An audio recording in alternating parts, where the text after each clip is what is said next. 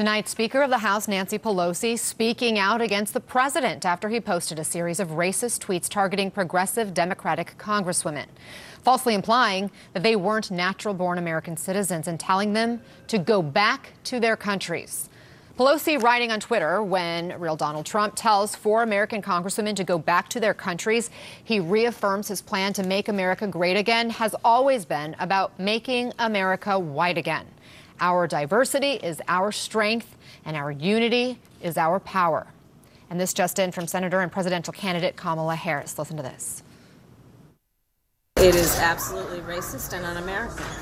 And it is an old trope, go back to where you came from, that, you know, you might hear it on the street, but you should never hear that from the President of the United States. This guy doesn't understand his responsibilities. I don't think he understands what the American people want from their president, which is somebody who's going to elevate public discourse and speak with a level of dignity, with a goal of unity. This president doesn't understand that, and that's why I'm running against him, and that's why he needs to go. Joining us now, CNN political commentator and Republican strategist Anna Navarro. Anna, we've heard Democrats lining up en masse to criticize Trump, but what is the responsibility of Republicans tonight?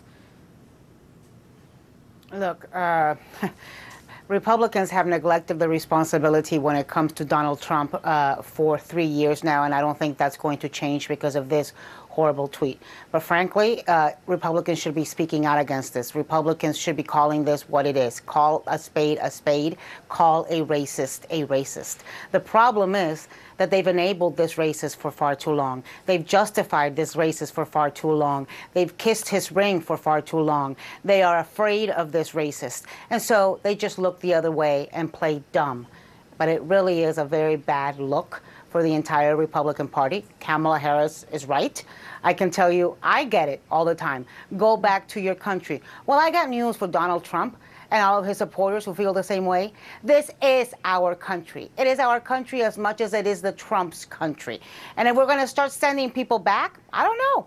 You know, listen, Ted Cruz was born in Canada. Marco Rubio's parents were born in Cuba. Melania Trump was born where? Slovenia. How about her parents who are here through family migration? I am sick of this guy's hypocrisy and his ways of dividing this country, pitting people against each other. And I think it is no coincidence. It is no coincidence that the Congress people he's, picking on are all women of color. Are all women of color. And as a woman of color yourself, do you believe Donald Trump wants you in this country? I really couldn't care less what Donald Trump wants. I don't care if he wants me in this country or not, because this is my country. He doesn't get to decide that. I am a naturalized citizen. I love America. And let me just tell you, if you go to the Vietnam Memorial, you will see a bunch of Hispanic names, a bunch of names of people who came from other countries and were willing to do what Donald Trump was too much of a coward to do. Sacrifice and serve for this country and wear this country's uniform, risking their lives for it. So, you know, look, Donald Trump is a nightmare, a national embarrassment, and a national nightmare that's going to pass someday. He's caused great damage to our reputation, to the presidency, certainly to the Republican Party. But at some point, we are going to get past this, and we're going to remember the American values. What I implore people to do is not to get numbed to this, not to get used to this, to call it out every time they see it, even if we're doing it every single damn day. People cannot get tired of what the outrageous things this president does and says are. They cannot get tired of condemning racism. They cannot get tired of condemning division and hostility and racial tropes. It's just disgusting, and we have to call it out every single time. Anna, when I read these tweets, one of the things that I thought of was former chief strategist Steve Bannon, when he famously said that after the Mueller probe, the president would go, quote, full animal. And here's what he told Anderson Cooper. Now that he sees himself as no longer being under the cloud of the Mueller investigation, what does going full animal look like? President Trump's a fighter. I don't need to tell you, Anderson. You know him very well. He's a fighter. And I think he looks at this as a fight. And I think he's going to be very aggressive. I think he's going to start giving interviews. And I think he's going to really try to push this. I do think this year is going to be very vitriolic. And I think we're just going to have to work through this. And is today proof he was right?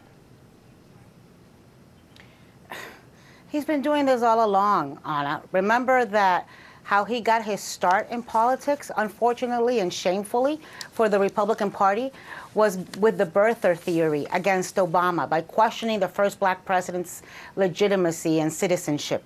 Something that we saw his, mini-me little son do again when it came to Kamala Harris last week, when he retweeted that and then deleted that tweet. So this is not new. This is not new. Whether it's the Central Park Five, whether it's the discrimination, the housing discrimination in New York against African Americans, whether it's calling black athletes sons of bitches, whether it's dividing Hispanic families at the border and putting children in cages, whether it's telling these congresswomen, 3 of whom were born in this country, right, Ohio, Michigan, and New York, to go back home. Well, you know what? If people who are descendants of immigrants are going to get sent back home, let's start with Donald Trump. Ana Navarro, good to have your thoughts on all of this. Thank you for joining us. We'll be right back.